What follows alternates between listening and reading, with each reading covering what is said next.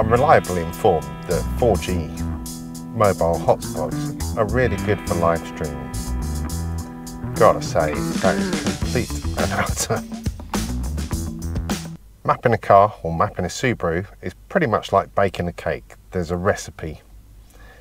You don't have to follow it exactly. Every mapper has got their own particular way of doing things. Some like more boost, some like slightly leaner, some like to add power using ignition timing. But there's basically the same elements in all tuning.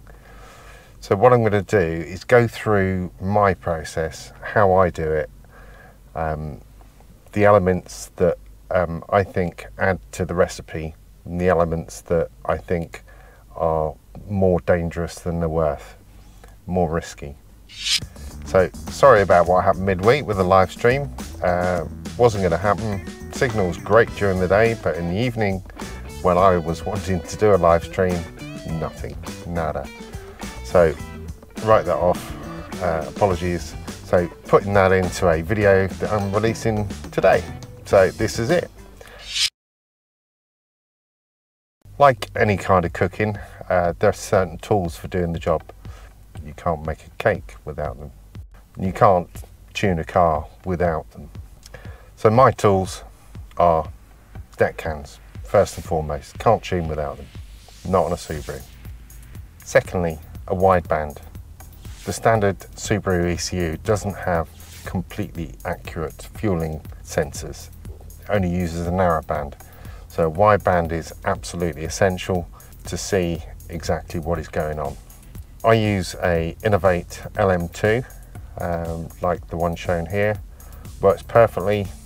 Just hook it up to the tailpipe and it gives me the readings real time as to whether it's lean, rich, or, you know, exactly right.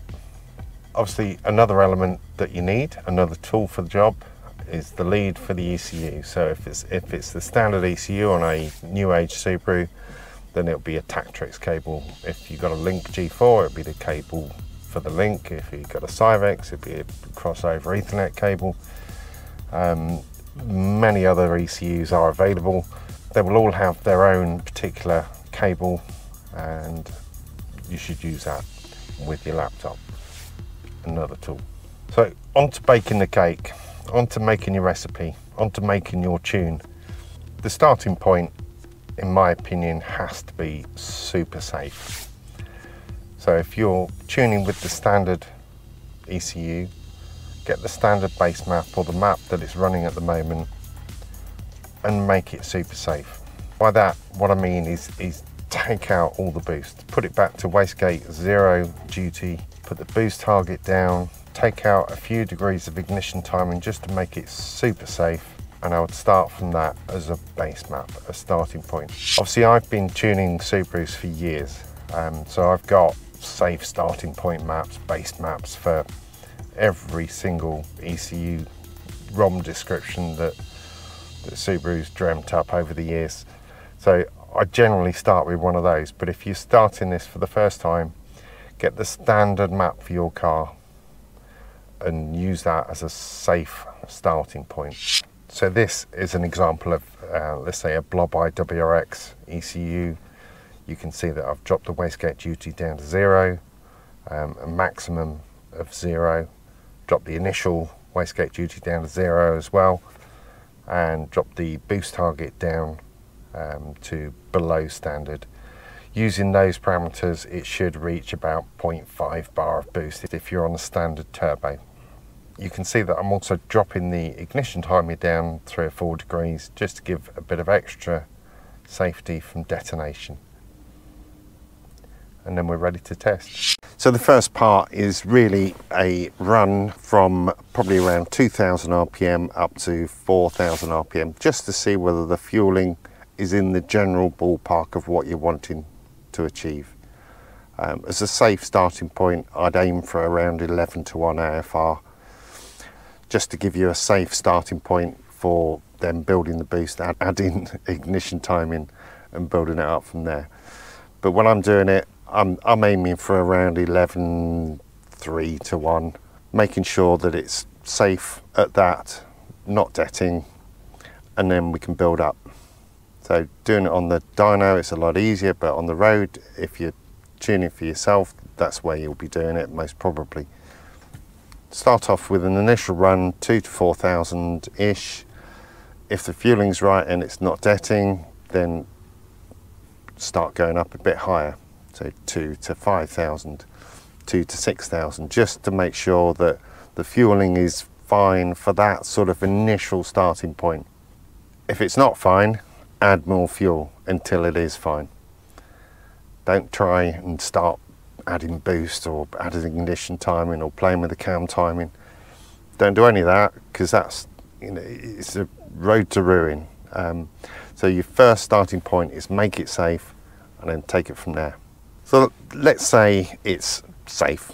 It's 11.3 all the way up from 2 to 6,500. Half a bar of boost, perfect, lovely. Then I would start adding the boost in until we're getting to the sort of levels that you're wanting to achieve with the map. On a Blob-eye WRX, for example, with the TD04 turbo, you'd probably see, from my experience, the best performance, the best power, the best torque seems to be at about the 1.3 bar mark, so 18.2 psi of boost. You start pushing more boost than that and it just generates heat and it actually costs power. And then, and only then, can we start adding ignition timing. So to summarize so far, fueling, get that safe. Boost down to as low as you can get it, and then keep building the boost and making sure that the fueling is safe before you start playing with the ignition timing.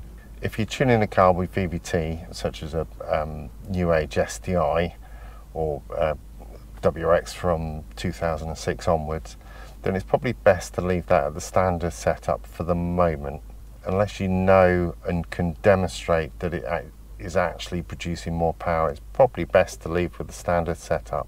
When you get onto tuning on a dyno, you can test each element of the VVT, whether it be intake cam timing or exhaust timing, to see whether they're actually making improvement in power or whether you just think that more is good. It isn't always. So that's the process. Really simple, really easy. Follow the recipe, but add to taste. So boost, fueling, ignition timing will depend on your fuel, on your car. Every Subaru is different. I hope you found that relatively useful. It would have been nicer, I think, to have a live chat with questions and answers going through that, but if you want to drop your questions below, then I will answer them all and see if I can build on this for the next stage, which will be live tuning a car. The Mapping Academy live stream sessions will start on the Wednesday after a normal live stream, so I'll be doing 2 sessions on the first Wednesday in October, one at 8 PM for normal people, for everyone, and one at 9 o'clock UK time for the Mapping Academy members. So tune in for those and I'll see you then. Thanks for watching.